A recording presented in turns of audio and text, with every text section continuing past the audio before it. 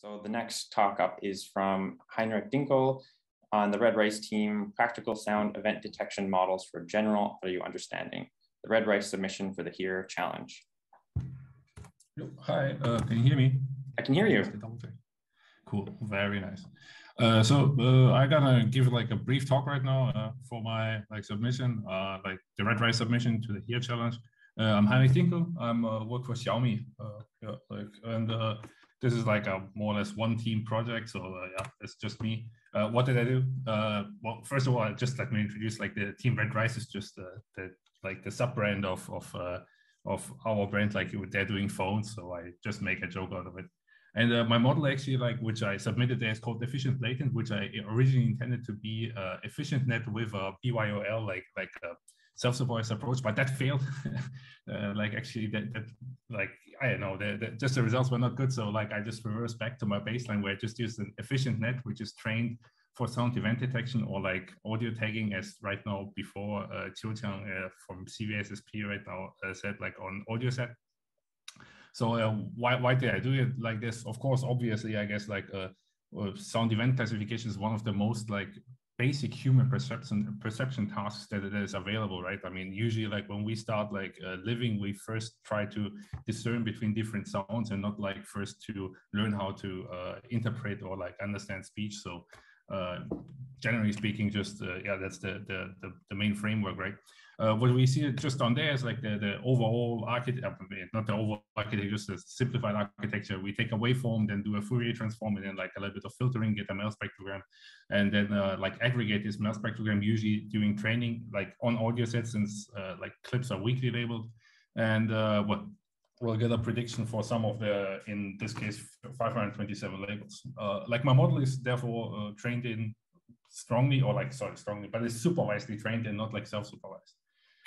What I wanted to actually just emphasize in this talk, I think, I guess it's one of the main reasons why that my model worked, I think, so well actually, is just spectrograms are not images. So when you have an input image, what we usually right now do in audio set on this data set, for sound event detection or audio tagging, is actually just doing the same pipeline more or less than for images. So on the top you see an image pipeline where you take an image, you subsample it through a network, and then you take a time frequency or embedding level pooling that depends how you call it, or GAP, which is global average pooling, right? Which works for images, but as I would maybe suggest in my results here, for spectrograms, it doesn't, because you don't want to mix different time frequency information, because for example for the timestamp embeddings, you don't want to have information from another frequency bin in some some other time step to influence your current your current time embedding information. So what I do in my approach here is just after subsampling, I do first frequency wise, first the frequency pooling, and then I do the time pooling. These are two separate steps, because I don't want them to be intertangled, intertwined, because otherwise we would get into problems, I guess.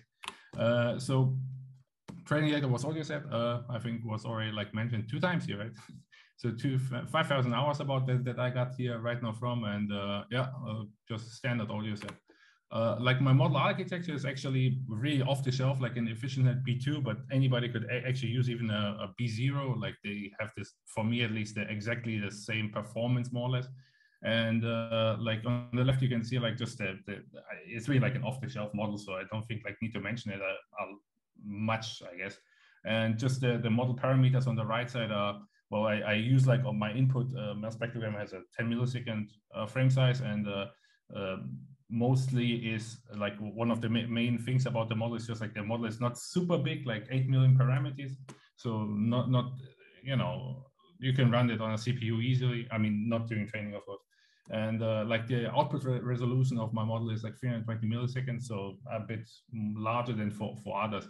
And the MAP on audio set, as before maybe mentioned, is about in the middle is 43 dot something, I forgot, but it's not that high. It's about the same as with one of the other contestants. And so we go to results, right? For the results, I think I got 4 times second place, and which was for me I guess not surprising. For the 4 second places, there were 3 of them were completely in domain. So it means like, well, ESC50 and FSD50K are well in domain like tasks for my model. So it should perform pretty good. And but for one other task, which was CREAM-ID, I think I also got second place, which was emotion detection, which is a bit surprising to me too, like because well, I don't think like that's like this kind of sound, like weakly labeled tagging of sound events has much to do with emotion, but well, all right. And lastly, why did I say like the whole shebang about spectrograms are not images? Is because of the results of DK's 2016 task 2.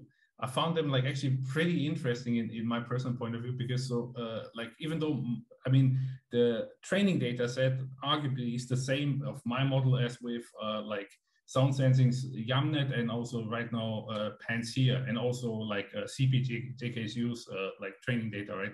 But for some reason, and that's why I at the beginning said like that spectrograms are not images, I think that the lower two like YAMNet and PANS fail because of that they mix up like time and frequency information during the pooling aggregation. So their time step labels are maybe just mixed up, so they don't have like any information.